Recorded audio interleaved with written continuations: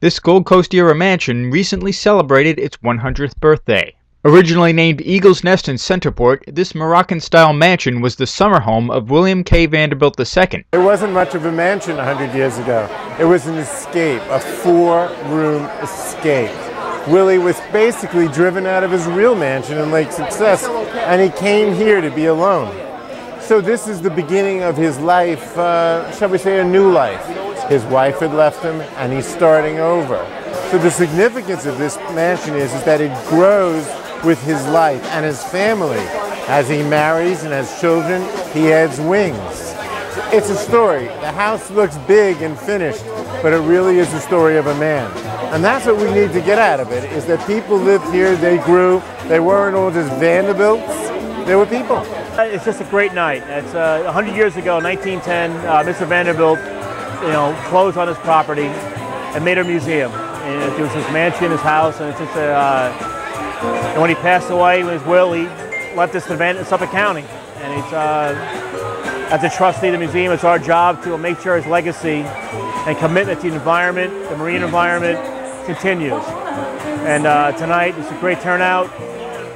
We're just very honored and happy that a number of people turned out tonight from Huntington all over across Long Island to support this event. And we just, it's my job and my commitment to make sure Mr. Vanderbilt's legacy continues. And it's just a great night, and we're honored to be here tonight. You won't find us anywhere else in the world. They can't build them anymore, and this is it. This is our history. This is our past. This is our heritage. And it's our responsibility to ensure that this maintains itself for our future generations. For my child, Kyle, his children, his children, his children. They come in 50 years from now, and I'm standing here and say what a great legacy this is.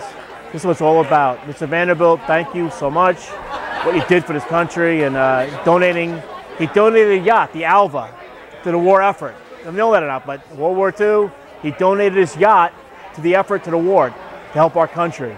So this guy was a phenomenal gentleman. What he did, he started NASCAR. You NASCAR fans out there, this guy started NASCAR. Think about it.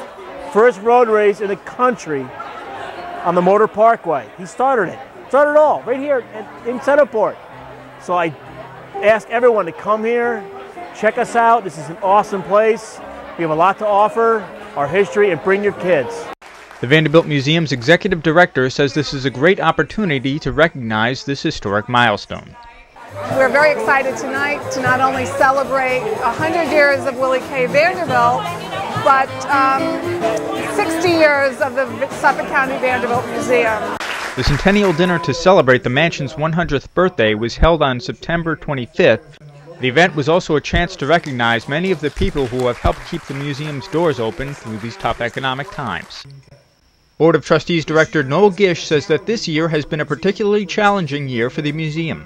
The idea for tonight really came about from the fact that we wanted to do something special for the Centennial celebration of Vanderbilt's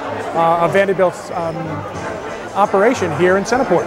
And we wanted to honor somebody that we felt had contributed mightily to that effort, and that was John Cooper. John Cooper has been a legislator in the 18th District here in Huntington, and over the last 12 years has been one of the giant supporters of the Vanderbilt's educational mission.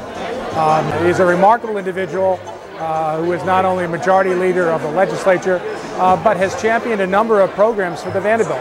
The cell tower project, and also looking at the Vanderbilt from an educational point of view, trying to access this and make this one of the premier educational institutions for enrichment in Suffolk County.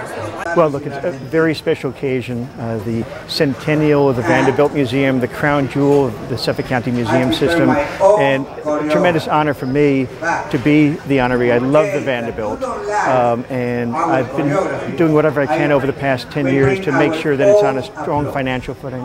When you consider the historic underpinnings of the Vanderbilt and the Long Island history that took place on these grounds, this can't be lost to future generations. This is a tremendously important resource, not just for this generation, but for future generations.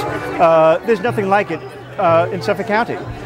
So it's critically important that we do whatever is necessary to preserve this institution. And there are thousands of school kids that come through these grounds every year, and we need to keep this as a resource, and that will happen. I think that this is the year that things will finally turn around. I think that they'll be have very strong financial underpinnings going into 2011.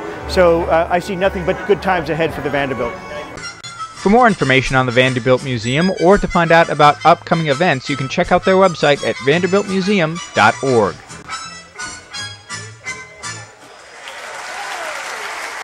In Centerport, Chris Collora reporting.